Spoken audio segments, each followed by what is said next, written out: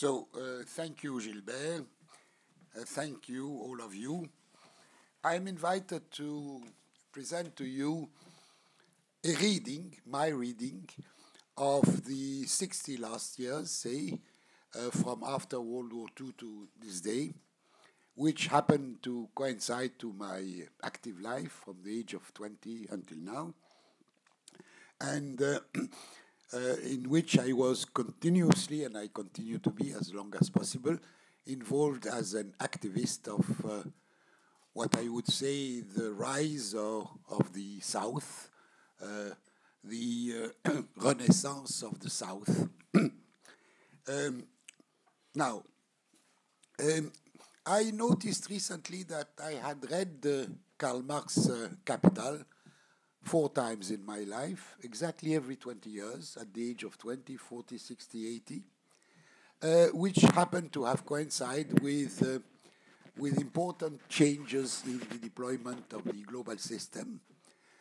And each time, therefore, I read it a little differently, because asking myself the questions of the time. And I did find a lot of instruments to understand it, but I remained unsatisfied each time, in the sense that my exclusive or major central question, which is why capitalism has been polarizing and why the countries which are the majority of humankind have been unable to catch up, that is, to become similar to, in their capitalist development, to the centers. I did not find any answer in Marx.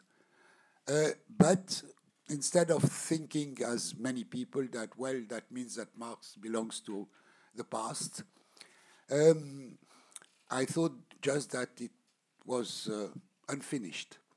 And that the answer to the question could not be an economistic answer, but should use or make use of the instruments of historical materialism, that is, associating the economic dimension of social life with all the rest, which is no less important. And I think until now that there are no better tools, in the sense that any alternative tool to try to understand the world, whether Weber or whether anybody else, is far less efficient than using the Marx tools, far less efficient. Not to say about conventional economics, which is really something of no value at all. Therefore, I may say that I have never been an economist of development or a development economist. I have been a critique of development economics even before development economics existed as such. My PhD thesis, which was written in 54, 55, the title of which, the real title, Accumulation on a World Scale, was an anti-Rostov 6 years before the book of Rostov on Stages of Development appeared. That it was rejecting a theory of linear development which could be reproduced with time lag from the north to the south, say, precisely because the system was global, and that the logic of the system was creating, producing, and reproducing and deepening polarization. That is, the impossibility of catching up. And since development economics is the art to catch up, it's simply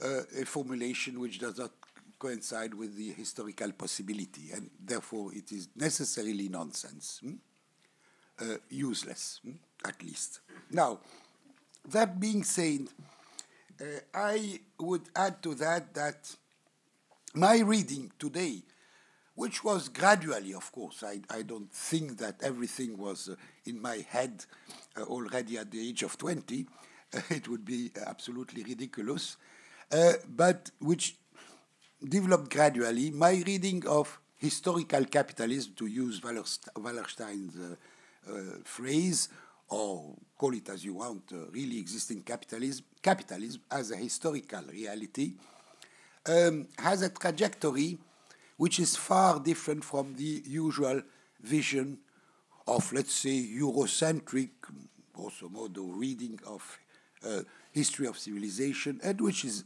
more different even from the poor reading or the non-reading of conventional economics.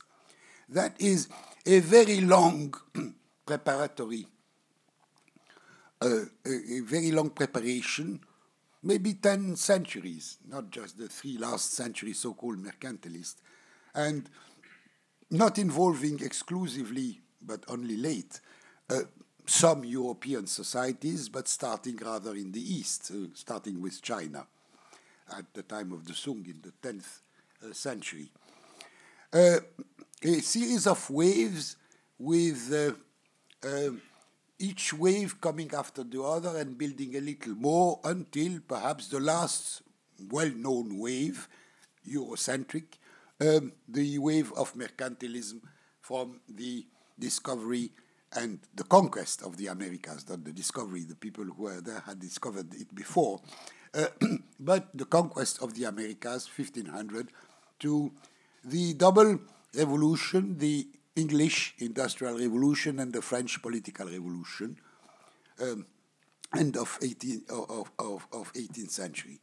Then a very short period of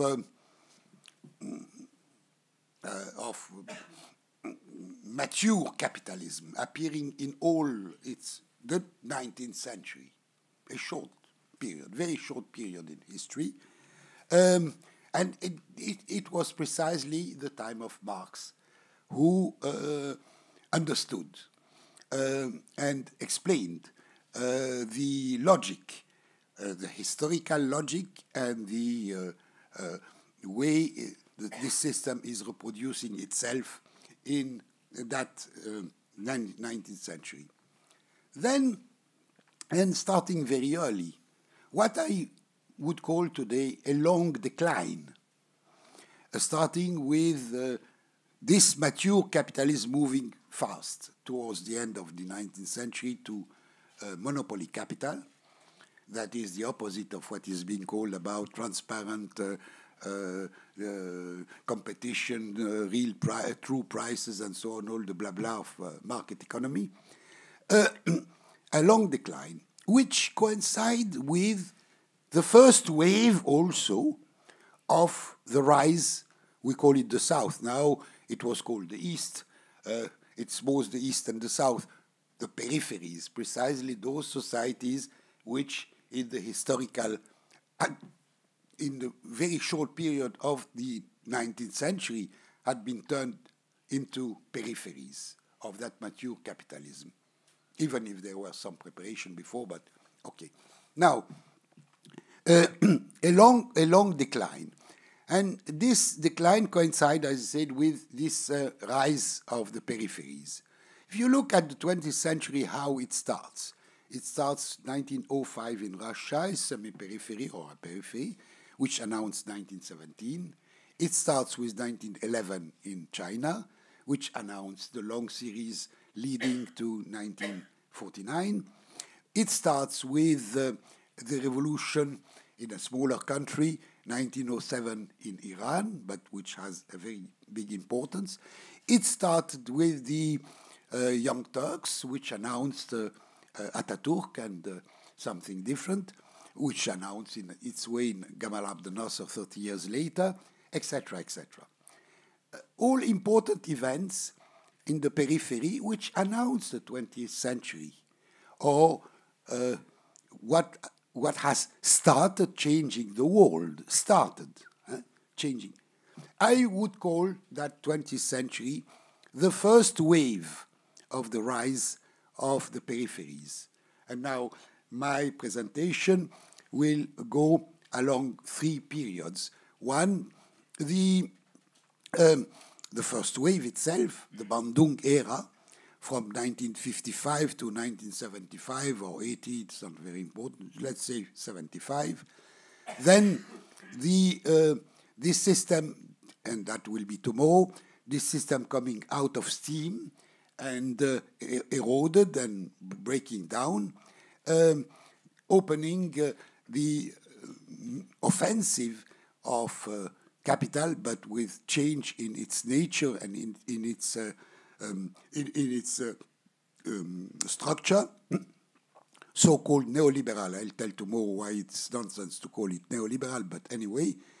And then this short period ending, and we are living in the end of that period, and starting perhaps, and probably, a second wave of the rise of the peripheries. What is happening in China particularly is indicative of that, but it's not alone. Now, I shall therefore take the historical lineament for my presentation, but focusing not on events.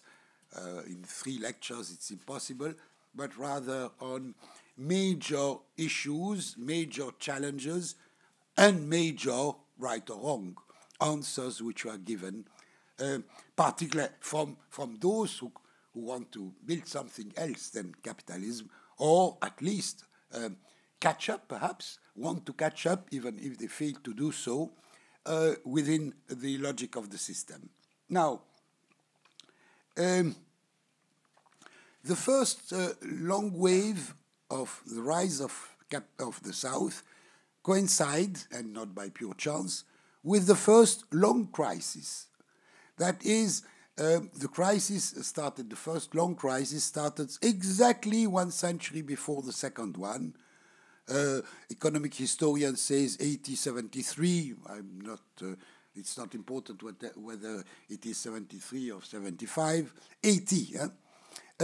Just as the second one started in 1971 or 73 or 75, just 1 century later. A long, with a number of characteristics which are very similar in the 2 long crises, and that's interesting. They are also different, of course, but a sudden and brutal move down of the rates of growth, which, of course, in the 19th century had been far less than they were in the 20s, and capital reacting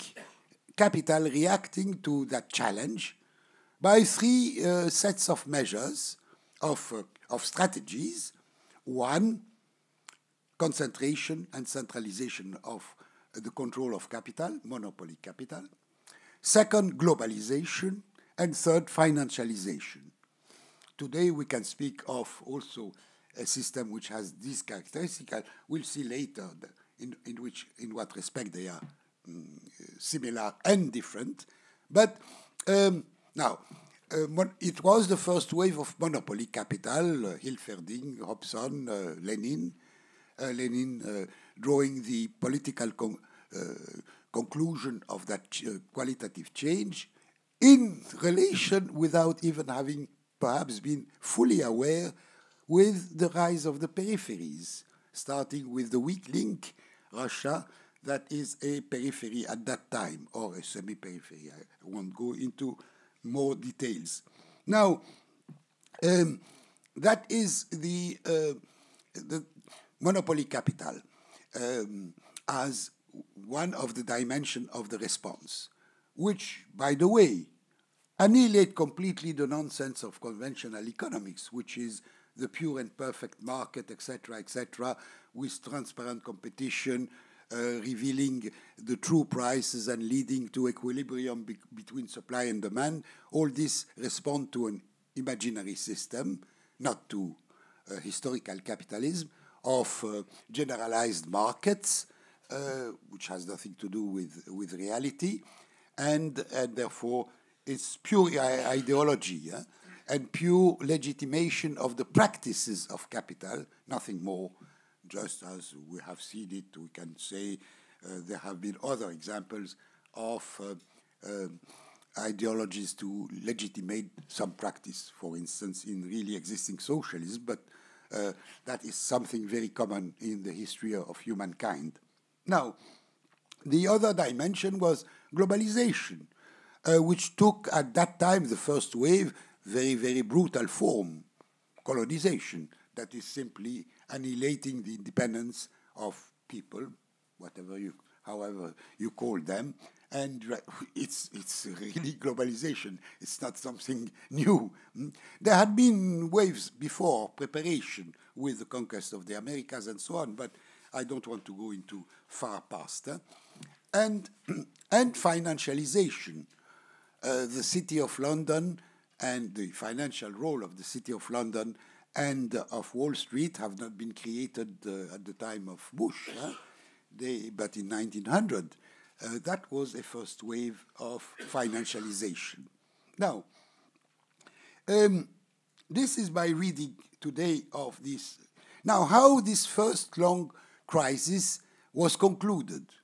By a number of insignificant events, such as World War I, the Russian Revolution, the crisis of the 30s, Nazism, Imperial Japan, the Second World War, the Chinese Revolution. All insignificant events because they are not considered by development economics as being part of the questions. They are not economic questions. But this is how the balance of forces was changed. To socialism, not to socialism, but was changed for sure. And we can say, without being too pretentious, to a large extent to the benefit, reshaping in which the peripheries did exist, not simply as colonies with no voice and submitted to the structural adjustment. Now, this was my question. My first answer was my PhD thesis, Accumulation on a World Scale, on which I wrote, the periphery are submitted to a permanent structural adjustment. The words are there. Structural, unilateral, that is being adjusted in order to facilitate the reproduction of accumulation at the centers and at that unequal arrangement of the global system that is a permanent adjustment which not allow for catching up, but on the opposite is making catching up impossible in the frame of that logic. And therefore, if one look at the history that way, I won't repeat, it means that development economics is simply starting by a false question. And necessarily any response to a false question can be of little interest. Now, therefore, today, what I shall try to offer you is the panorama of the first period from 1945 and the end of the war to, let's say, to put a date, 1975, the beginning of the second long crisis. Now, that period, thanks to those insignificant events, started with a global system, globalized, but with three phases. Social democracy in the developed capitalist imperialist center, really existing socialism, call it as you want, in Soviet Union, Eastern Europe, and China, and third world, or Afro-Asian rather than Afro-Asian, but I'll say a word about Latin America, Afro-Asian, I call them national popular, not populist, national popular attempts to simultaneously enlarge the margin of maneuver within the system, but come into conflict also with the logic of the system. Now, we had those three. We can call them three patterns of regulation of accumulation with different historical and social and therefore political content, and which were if one wants to say, the three of them, to some extent, progressive, in the sense that they allowed, and it's very funny, they allowed very high rates. One can be very critical about that, but they allowed very high rates of growth. They allowed for, let's call it full employment. They allowed for massive change in the levels of education and health, none of those things being particularly negative. It's very funny that the 3 decades of after World War II, when social democracy was social democracy, that were characterized by high rates of growth, full employment, inequality, the same level of equality or inequality in the distribution of income, that is, wages raising at the level of average productivity in the economies, are considered as having been hell and bad. And the beautiful thing, that zero growth with massive unemployment, whereas with growing inequality, this is the good pattern. It's very funny how things are presented. I mean, just the opposite of the banal reality. Now, we had these 3 patterns. The Eastern one was the product itself of that revolution, starting with the Russian Revolution, which was a revolution in the periphery, and faced the problems that we continue to face, not only in Russia, but all over the world, or at least for 85% of humankind. That is, if we start something, we are limited by the fact that we start by inheriting a weak economy, a backward economy, call it as you want, low levels of productivity, and so on and so forth. And with all the limitations and the internal contradictions which arise from that starting from the periphery. I won't go further in philosophy in saying perhaps history has been continuously a history of unequal development and of the start of change from the peripheries, etc., which would be the opposite of Eurocentric and the opposite also of reverse Eurocentric, such as Islamocentric or Hinducentric or whatever it is. Now, this is, and we had very quickly in the South a project which became a reality of historical change. Now, it is Bandung. Now, I have been a communist all my life, and I remain.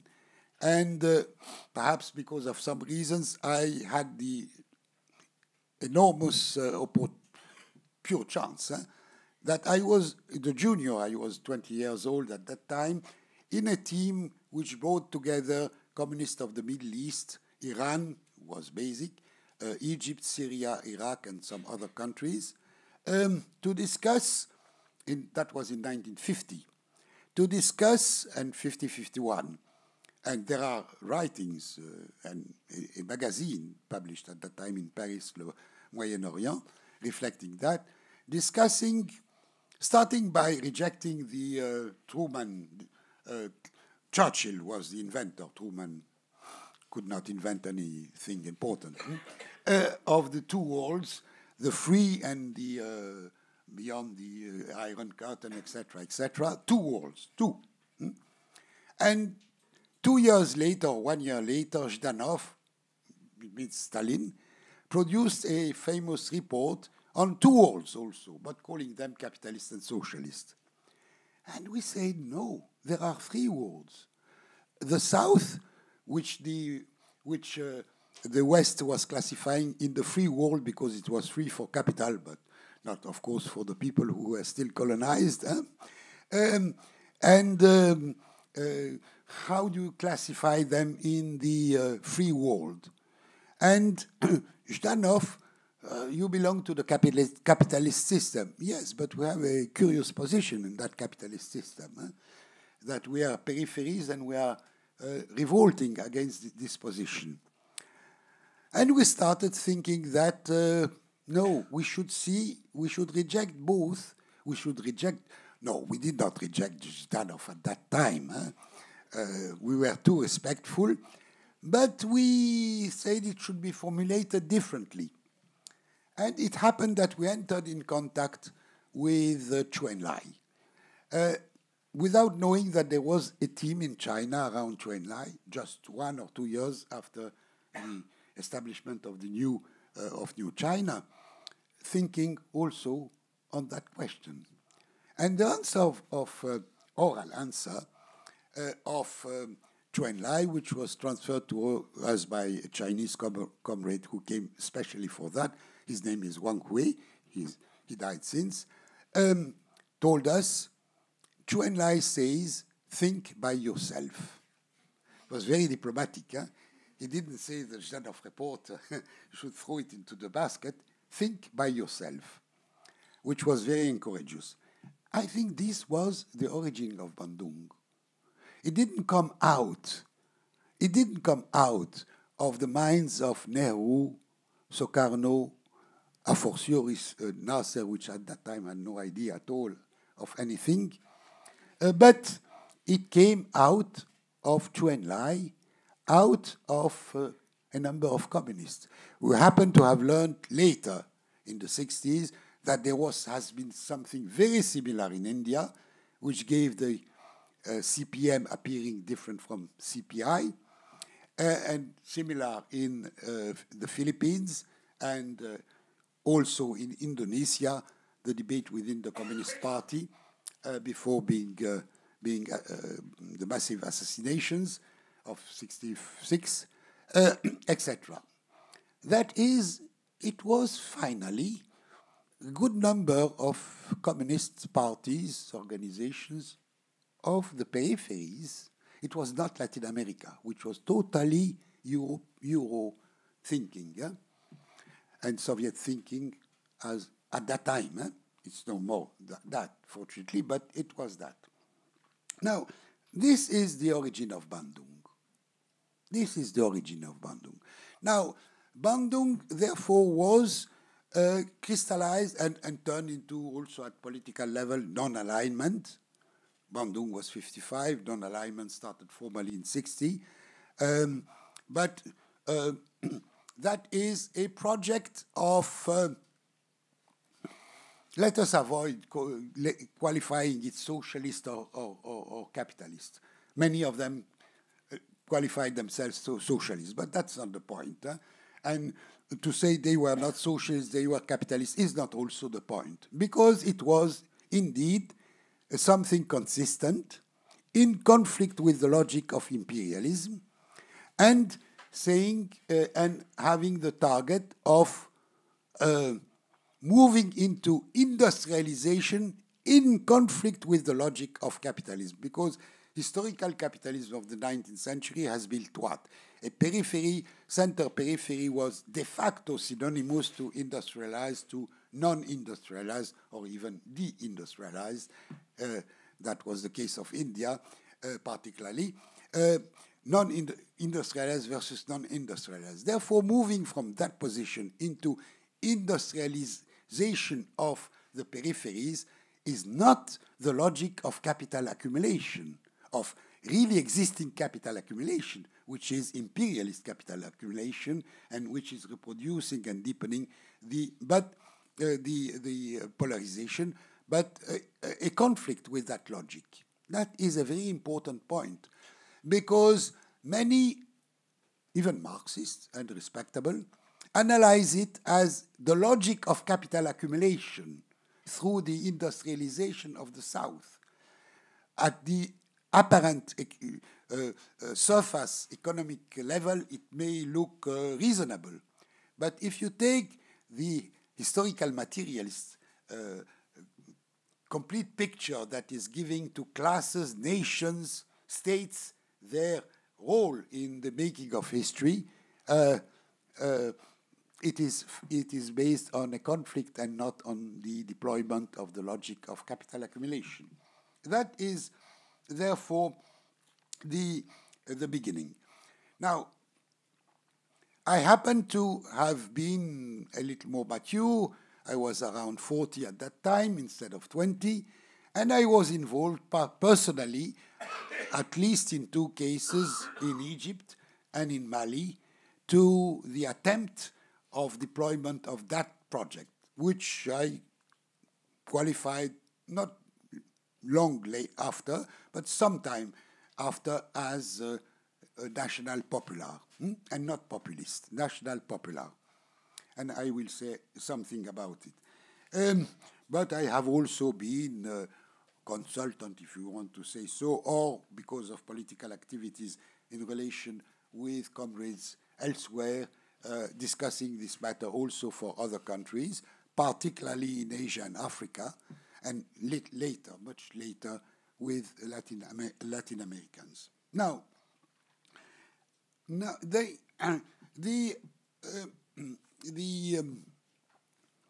therefore, the ingredients were created to have three systems, and not two, imperialist centers, the triad, US, Europe, and Japan, the East, both Soviet and Chinese, which developed differently very early, from 55, 57, but still with some characteristics common, and the South, or the South in plural, because there was an enormous variety but belonging to that same global family.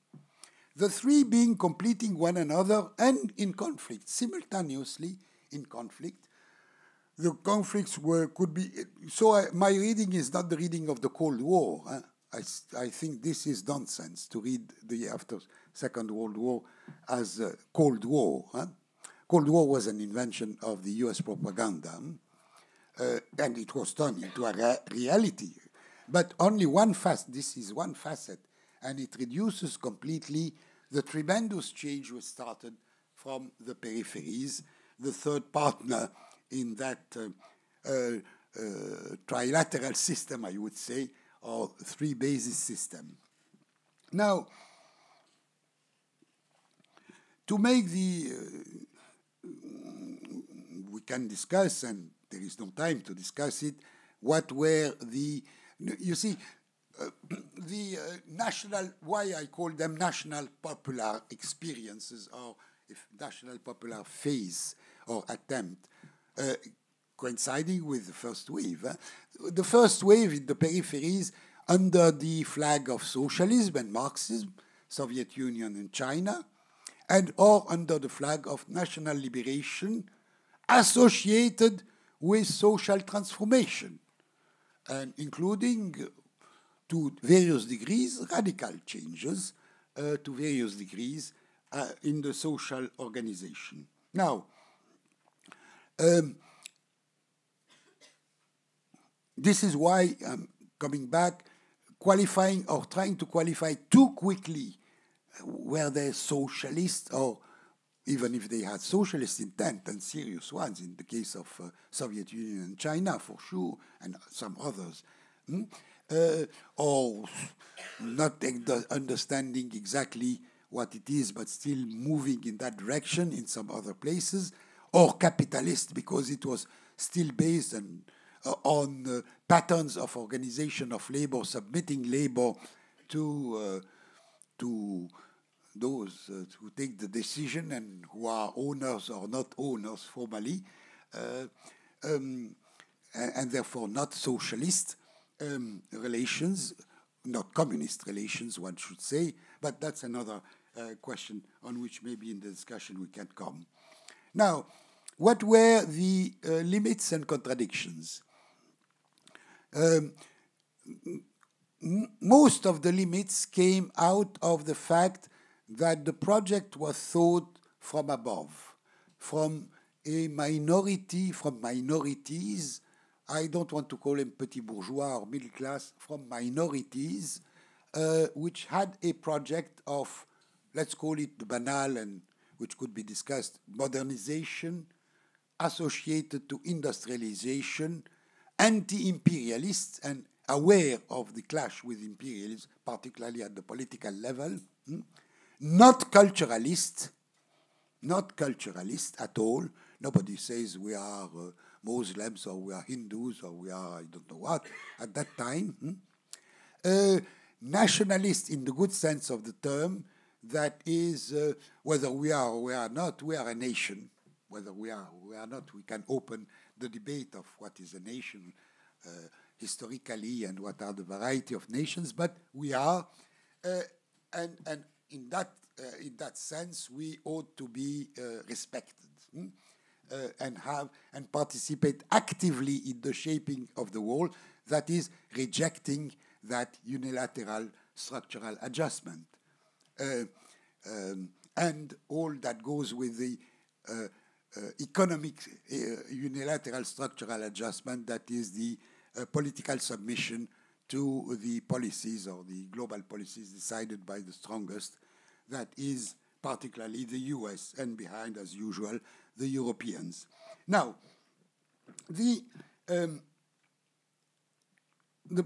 and therefore, with no democracy, you know, I am not a Democrat in the sense that I don't think that democracy can be summarized in, if you have multi-party elections, you have a democracy. You have a masquerade, including in the West. But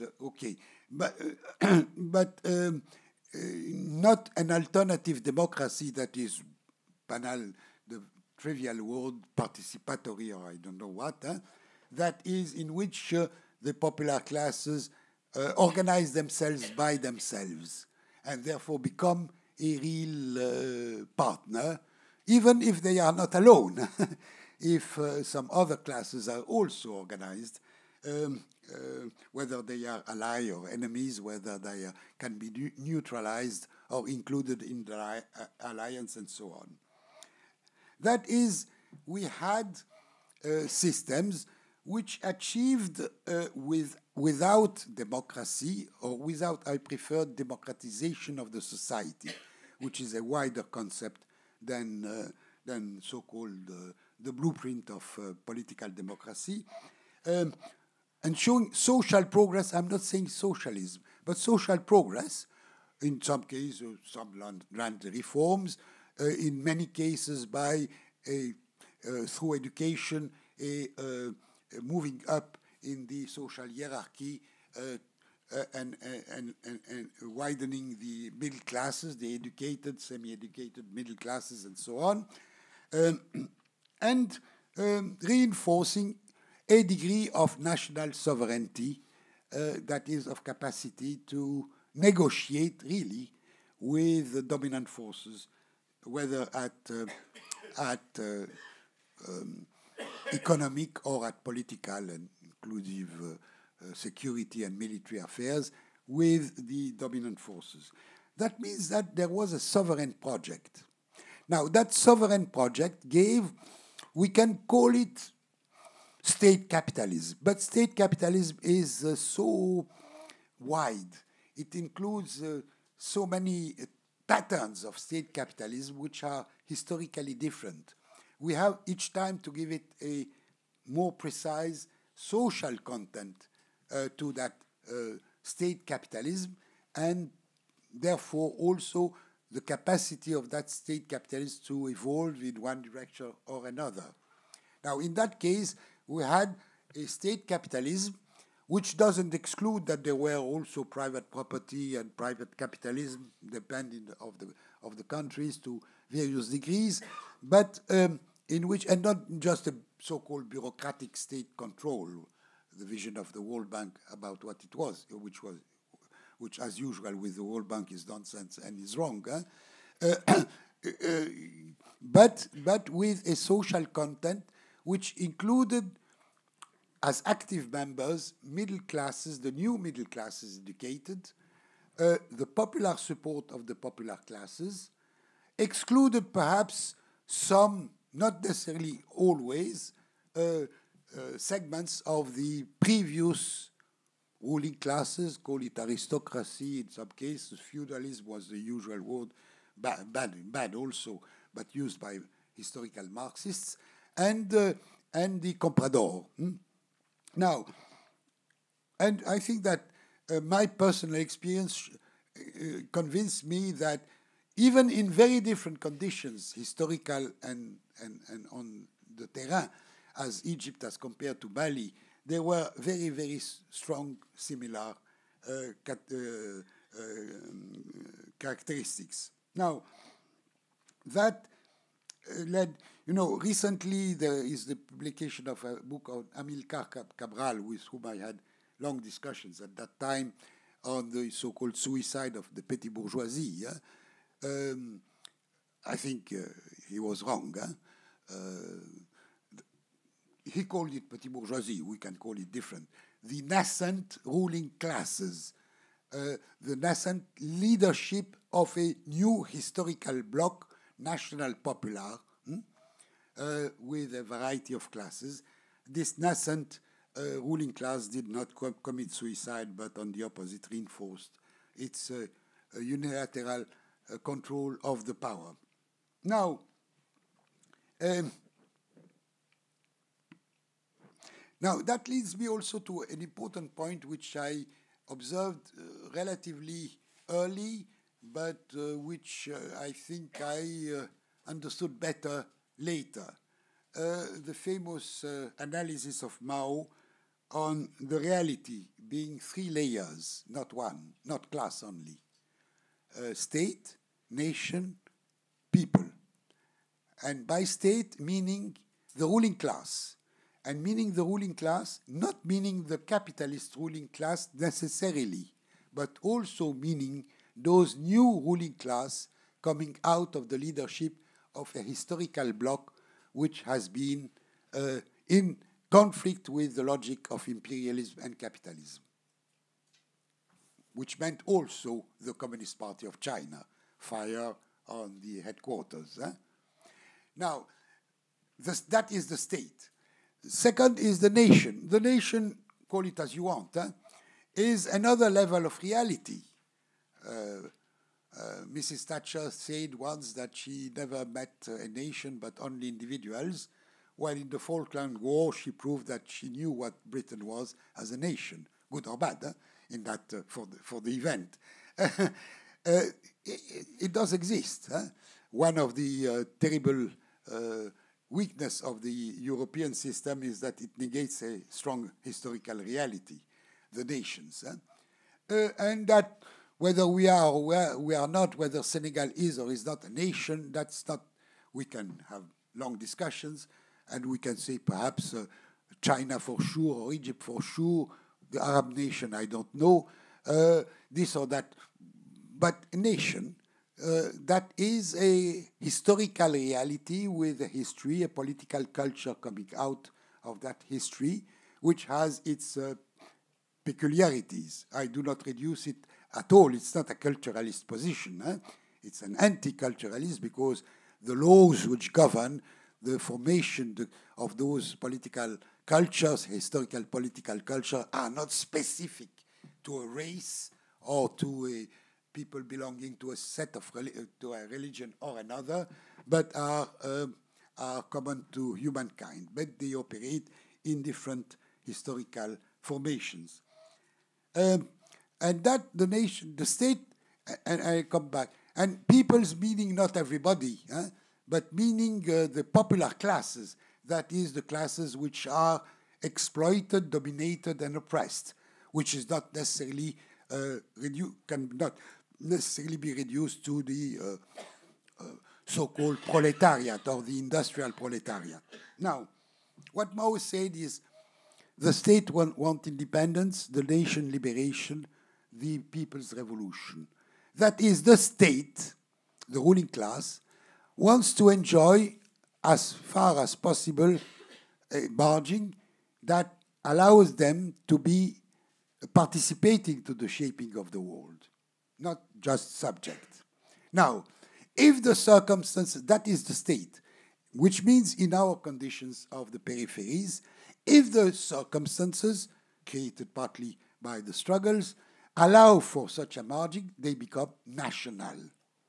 Even one would say nationalist, but in the good sense. If no, well, they accept submission and they become comprador. So the theory was there is not a bourgeois, a national bourgeoisie visible, and a comprador, the good and the bad, and a comprador one, the bad ones. It's the same class, which is national or comprador, or partly national, partly comprador, according to the circumstances, and among those circumstances, the internal balance of force between them and the popular classes. Second, the nation wants liberation. That is, might be understood in a culturalist way, that they want to say we are speaking Arabic, or we are Muslim, or we are I don't know what, as such. No, it means we, in order to capitalize on the history and on our history of political culture, we have to, we cannot just submit to the logic of the global system dominated by some. And the peoples want revolution. It's a big word, not revolution with a capital R, which means that potentially, not necessarily actually, the oppressed, dominated classes would support moving beyond capitalism. And that you cannot understand the reality if you suppress one of the three terms. You have to take them in their complementarity and conflict and interaction. You cannot, therefore, neither develop a geostrategy of nations, of states, the classical geostrategy, geopolitics, the classical one, the bourgeois one. There are only states, and interaction among states is the decisive factor. This is one side. And you cannot take the other extreme. There are only classes. And the class, exploited class are revolutionary or are struggling for changing the world. Yes, but there is, and there is in between, I don't know if it is in between, there is a third dimension, which I mentioned. Now, I think but I'm coming towards the end of my first presentation. That is how I read the, it has been perhaps a little abstract, too abstract, but general, how I read the Bandung period. Now, in that, we could go endlessly into details, but that the so-called neo-colonial, to which extent they were neo-colonial. You know, Gabon was neo-colonial, but it was a member of the non-aligned movement, and it would have never enjoyed the enormous oil rent without non-alignment. Whether it wasted this rent is another affair, but you cannot therefore reduce it to just neo-colonial and forget about the overall stage. Now, what has happened during this first wave, to summarize and concluding with this summary before moving tomorrow to the second stage of that history, what has been achieved is that some have moved far in industrialization, others very little. Those who have moved far were those who had made a revolution under the flag of socialism, Soviet Union, China creating the basis for it, which deployed later, but sovereign project, a strong one, and the others to various degrees. Now, and in the case of most of African, Arab, and Muslim countries, but that would lead to another set of problems, little of it. Not necessarily zero, but very little of it, which will explain also the second wave later. That will be the third lecture. Now, I introduce here Latin America later, not only because I personally discovered it late, but it was also a latecomer in this global history, if we call it so, in the sense that it was terribly Americanocentric, in the sense that Monroe doctrine, the domination of the US over the whole continent, the European-minded vision of the ruling classes, historical ruling classes of Latin America, and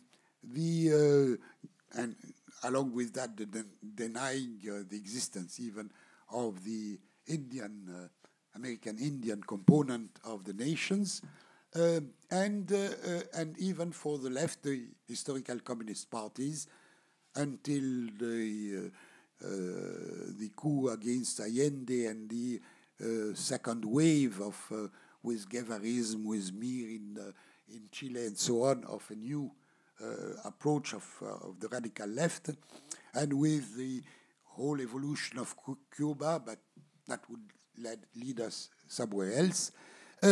We had things which were similar in very different conditions from what happened in Asia and Africa. That is, we had desarrollismo in Latin America, which was the illusion of being able to catch up, that was Prebisch, catch up within the logic of the system through a series of reforms which would allow which would open the way to industrialization and to the building of middle classes, wrongly associated to a demand of democracy. Yeah? Now, so that is the picture of that time. Now,